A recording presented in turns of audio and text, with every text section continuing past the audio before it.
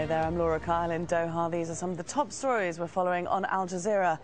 Venezuelan President Hugo Chavez has won a fourth term in office. He beat Enrique Capriles to seal another 6 years, the closest Chavez has ever come to losing his grip on power.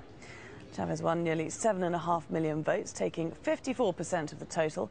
Capriles won just over 6 million, taking nearly 45% overall. Jennifer McCoy is the director of the Americas program at the Carter Center.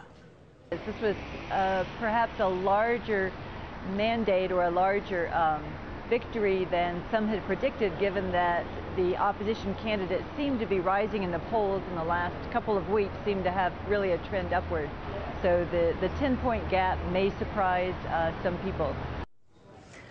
The former aide to President Bashar al-Assad has told Al Jazeera the Syrian government staged explosions in the capital.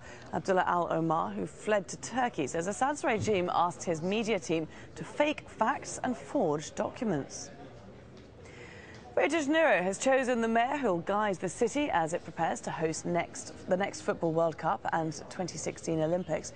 Sitting Mayor Eduardo Paes was re-elected with more than 60% of the vote. He faces the challenge of delivering major infrastructure projects ahead of the two sporting events. Egypt's president has just completed 100 days in office. Mohamed Morsi promised to tackle scores of problems within the first 3 months, from traffic congestion to waste management. But many say his response is already falling short.